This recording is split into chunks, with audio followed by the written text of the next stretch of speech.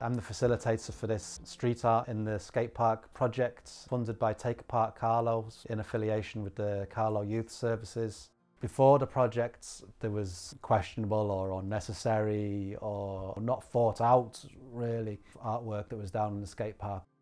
One of the main pluses for me is seeing that some of the kids who were taking part in the project were actually the same kids who were doing some of the graffiti in the skate park before the project.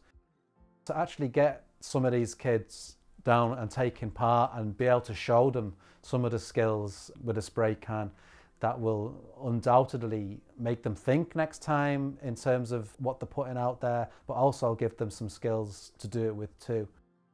We were talking with the skaters in the skate park, and one thing that came up is that they wanted arrows on the floor to show that the skate park wasn't just a one-way circuit for people to go around, because it's all about creativity and finding your own line within the skate park. So it was something that they thought would be quite important to do.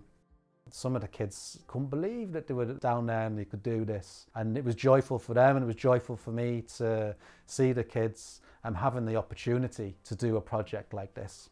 Today we just did a bunch of arrows graffitiing. Basically, we had paper and then we graffitied over that, and there's like a shape cut out.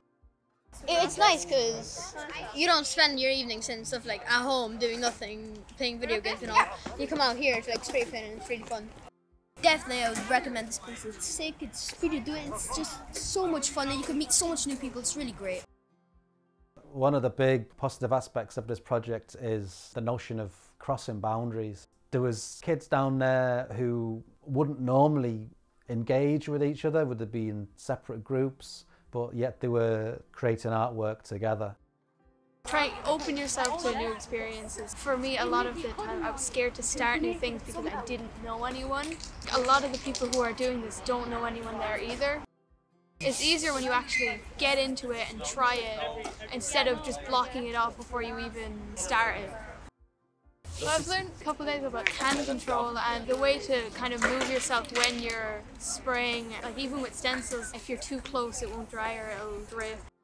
Don't direct the can underneath the edges. So if you're on this side, spray coming in this way. Because the thing is with yellow, it's not very opaque. It's kind of more see-through than other colours, so you need more of a build-up.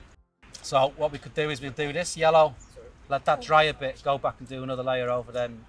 Okay, and we'll build it up.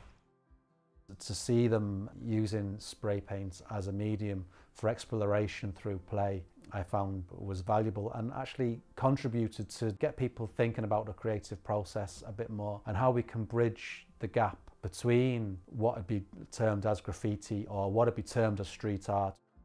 What this can do now is give some of the kids skills, but also raise the level so that when people go down and they're creating artwork in the skate park, it's done with that feeling of community, it's done with that feeling of responsibility towards that community, and it's done with a sense of ownership in a positive way rather than ownership in a negative way.